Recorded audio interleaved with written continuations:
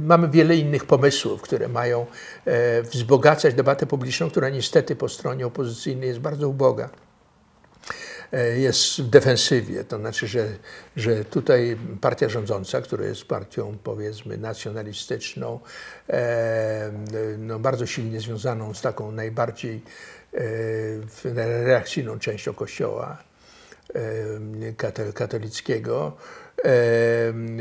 no w ogóle partią w dużym stopniu reakcyjną, że oni cieszą się nie tylko dużą popularnością, ale obecnie nawet wzrastającą popularnością, dlatego że oni potrafili połączyć parę takich asów wygrywających.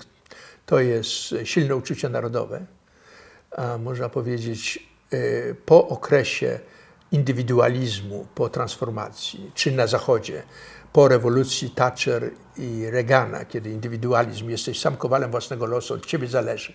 Znika wtedy projekt kompletny, jakikolwiek projekt zbiorowy, to wraz z kryzysem poprzedniej dekady, 10 lat temu, 9 lat temu, ten indywidualizm, on upada jako siła motywacyjna. Stąd te ruchy populistyczne. To jest bunt zbiorowości przeciwko regułom globalizacji, indywidualizmu, prawda, skrajnego. Oni mają pod tym względem 3 wygrywające karty. Nacjonalizm, silny związek z Kościołem i politykę socjalną, bardzo radykalną politykę socjalną. Oni w istocie przejęli, tak jak inne ruchy populistyczne, tak jak Marine Le Pen i gdzie indziej, program socjalny lewicy. Oni budują własne państwo opiekuńcze. Często być może w sposób, który narażać na szwank będzie finanse publiczne, szanse rozwoju Polski. A w każdym razie też dokonując wyborów w ramach tej polityki, które być może nie są optymalne, ale faktem jest, że oni to robią po rządach innych, między innymi naszych rządach, gdzie zbyt małą wagę do tego się przywiązywało. To jest źródłem, można powiedzieć, tego związku emocjonalnego dużej części społeczeństwa i to właśnie tego społeczeństwa, tego ludowego, można powiedzieć, z tą partią.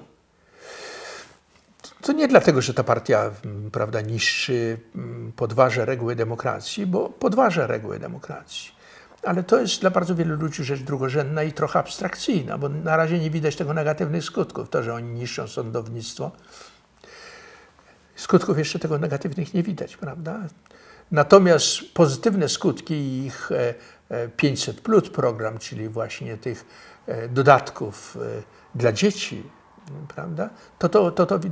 To widać natychmiast. I tutaj opozycja jest dość bezbronna. Nie można mówić, niestety niektórzy to robili, że ma być powrót do tego, co było przedtem.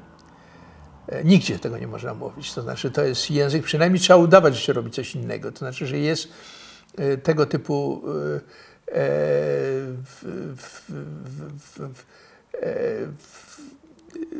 odrzucenie tego, co było przed kryzysem, prawda?